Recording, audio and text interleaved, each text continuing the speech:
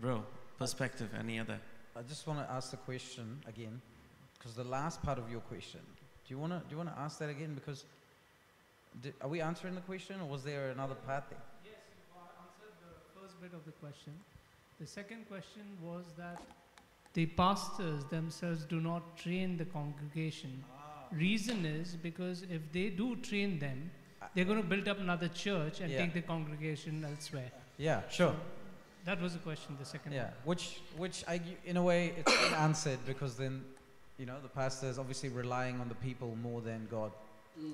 So I guess my perspective here is, we talk about Father, we've been talking about Father, the word Abba is source, sustainer, provider. And I think many times we get source confused with resource. We are all called to live off the Father who's source, but resource can look different. Whether it's ministry, the way we know it, or a job, or a business, everybody is supposed to be living off source.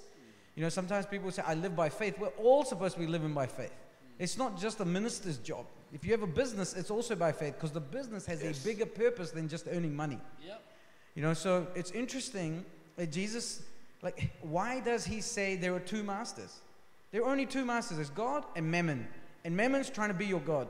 And Mammon's not just money. Mammon is everything that comes with money. Safety, security, fame, glory. All of that is competing with God in our life. And we get to choose, So the pattern of this world has trained us to rely on Mammon for source and sustenance instead of Father. And so if I'm going into ministry, whether I earn from people or I have my own business is irrelevant, as long as source is source. As soon as source is not source anymore, I have now moved out of alignment. Right. So now it's going to be messy no matter what, Another interesting thing is we've turned callings into professions. So people just want to be a professional pastor, Like I remember hearing about a local Baptist church package that he was getting. And I was like, man, I should go become a Baptist pastor. Like, that's an amazing lifestyle, He's getting a house, a car, he's getting a salary. I'm like, what's going on, And so when you turn a calling into a profession, now source has been moved out of the way, And that's an important lesson, I think, for all of us, is that source is God, and he will sustain you no matter what. But the Mammon conversation, and so COVID really exposed how many people rely on Mammon. So before Jesus says, seek first the kingdom and all these things will be added unto you, we must confront that you trust Mammon more than me. Right? It's interesting what he says later. He says, you will love one and hate the other. You will be loyal to one and despise the other. And so there are many Christians, well-meaning Christians, who are loyal to Mammon, and they despise the call of God on their life because they can't source it. But we were never supposed to be source. We are resource, and we receive from source. So I think that's the most important part. And who wants to be a pastor if you're not called to be one? It's the hardest thing ever. Who wants tell to be? you. Every pastor would say amen. Absolutely. When you're called for it, you're graced for it, it's a different story. But when you're not, so hopefully I'm answering that question. The other thing is, where do I go here? Kingdom purpose. I think it's important we talk about purpose, There is a purpose for your life, and there is a purpose for your season. And so sometimes the purpose is not the economy, it's not the money, it's who you are becoming. Because God is always more interested in who you are becoming than what you're doing, or what you're earning or what you're having. So I remember when I started my fitness business, my pastor also taught me that you live by faith, in that sense that he never took a salary, but he had a multi-million-dollar business. So I'm like, okay, I'll start a business because God led me into my business, but I assumed the reason for my business was to make me money. And so 8 years in that business, it never crossed 100K. And I felt like a failure for so long. Till that season switched and God started revealing to me who I became in those 8 years is still producing and now and will keep producing. And that was more important than the money that I made. So it's very important to understand purpose. See, one of the things I do is get people to pray dangerous prayers when they want to start trusting God. And a dangerous prayer you can pray is, Father, I give you full permission to break all my paradigms around money and father me into receiving from you only. That's a dangerous prayer, because usually everything you trust in that is not God is going to fall. And so when I got people to do this, at the beginning they would lose some money, they'd lose something, and it's, and God's giving you this opportunity. You want to switch your gas tank or no? COVID really exposed that everyone's gas tank was in the kingdom of this world. But Romans 12:2 tells us to not be conformed to the pattern of this world, because the pattern of this world is not your original intent, you know. So the purpose of the season is very important. And you might go through a season where you're barely making enough, but in that you are becoming someone, and you're going to produce for the rest of your life, you know. The other thing I want to say is that we were not designed to earn. That was not God's original intent. The earning came after the curse. There was no sweat of your brow and toiling the land. Everything was blessed. That's our design. So we weren't designed to earn. The pattern of this world has trained you to earn everything. Earn money, earn love, earn respect, earn fame. And so we go down this hamster wheel trying to earn all the time, you know. So when we start learning to live from Father who gives love, who gives before we can give anything back. You only love him because he loved you first. If he didn't love you first, you have no love to give him. So that earning mentality, in this season especially, God is pulling us out of this stuff. You know, the 9 to 5 mentality, that's not a heavenly mentality. That wasn't originated in heaven. That's an earthly construct. A weekday and a weekend, that's not a heavenly construct. Heaven is outside of time. So when you want to come out of this being sourced by the earth, all of these paradigms, God will start challenging them. You know, so I hope that made sense. You weren't designed to earn, but you were designed to be part of an ecosystem of heaven. So I love the concept of giving and receiving. That's part of how God created everything. Right now, I am breathing out and I am giving carbon dioxide to a tree. That tree is taking what I'm giving and it's giving me back oxygen. Ecosystem. There was a tide in the ocean that's coming in and it's going out. Right? If it only came in, we would flood. If it only went out, we would dry up. Are you with me? There is an ecosystem and we must learn how to give and receive both the same way. So one thing I like to say is if you can give at the same speed as you can receive, you're in a good place. Some people struggle to receive, but they can give, which means they think that they are the source, so they don't want to receive. Some people only receive, don't know how to give, which means, again, they think they're the source, so they try and hold it for themselves. But when you learn how to live in the ecosystem of heaven, your Father can start to open up jurisdiction for you, you know. Does that make sense? So we were called to live of His goodness, His nature, His character, not of our ability, our works, our effort. Did God know that COVID was going to happen? Yeah, He did. Did He know all this stuff was going to go? Yeah, He did. Did He have a plan for you? Yes, He did. So in January 2020, the Lord says to me, shut my fitness business down, you know. And my fitness business was the income for my whole family, my wife, my 3 children. So I shut it down, and then COVID came. Now, if I didn't shut it down then, I would have been trying to push my business in the middle of COVID, and I would have gone anyway. But as I shift out of there, He pulls me online, and He took me into a new cycle, a new economy, a new way of making money that's way more than my fitness business, you know. Because God always has a plan for you. A good Father always does. Are you with me? Yeah. So the other thing I want to say is this marketplace conversation, right? Sacred, secular. Secular, if you keep diving into that word, secular means no God, without God. But David said, even if I make my bed in the depths of Sheol, you are with me. So where are you going without God?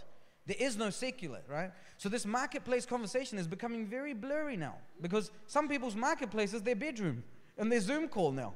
Some people's marketplace is their laptop and it's going everywhere they go, you know. And so I think everything's changing. We're learning how to be in the world, but not of the world, to release another kingdom.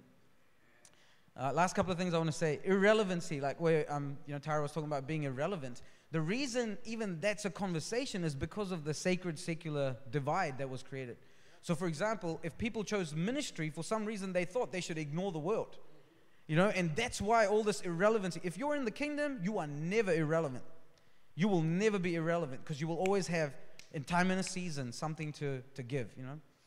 And the last thing I want to say is, I ran this workshop called Sparrows and Lilies. You know, in Matthew 6, he talks about mammon, and then he goes into these sparrows and lilies. And he starts to say, why do you worry about what you're going to eat, what you're going to drink, what you're going to wear? Look at the sparrow. You know, in New Zealand, every mall, every restaurant, somehow a little sparrow will get in there.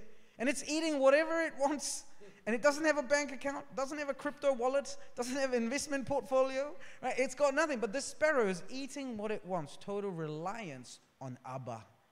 But then, Jesus compares our provision to a lily, and then he compares the lily to Solomon's splendor.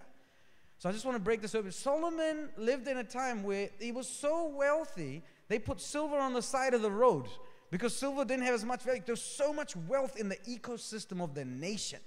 And he compares a lily to Solomon, and he says the splendor of this lily is much more than Solomon. So there is an abundance, an extravagance that God operates in that our poverty mindset, our poverty thinking in religion has robbed us of.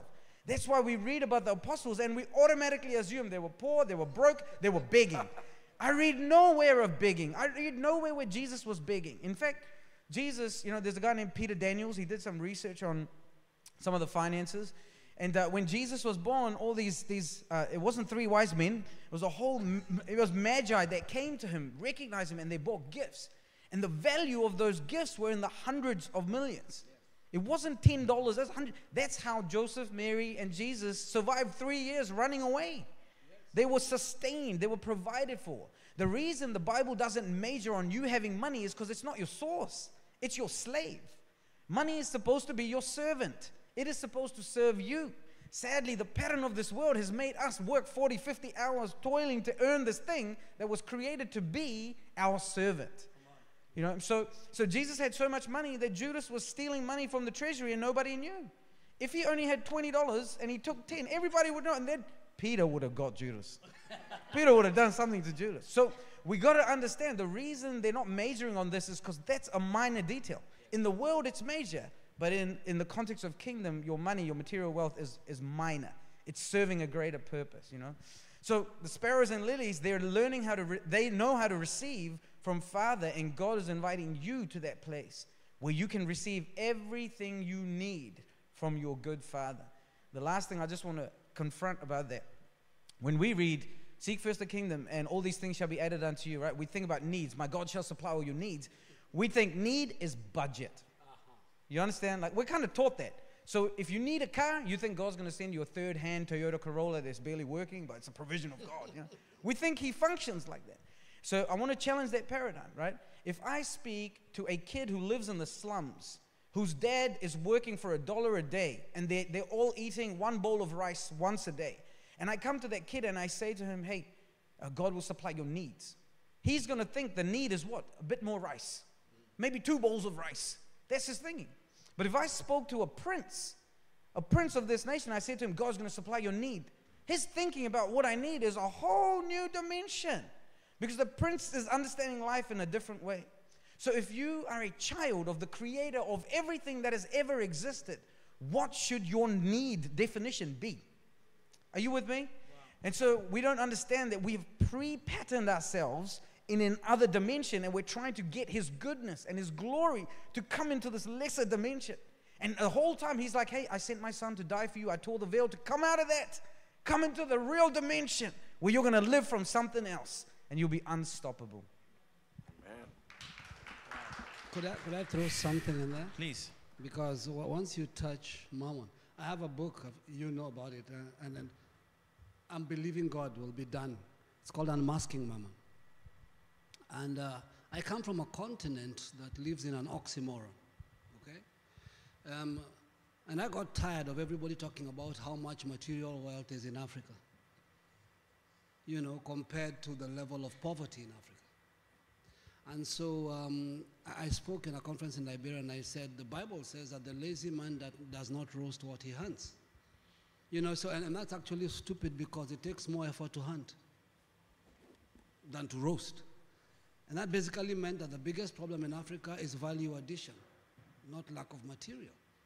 But value addition requires effort, it requires energy, it requires thinking, it requires reasoning. But what has kept us there is the principle of poverty.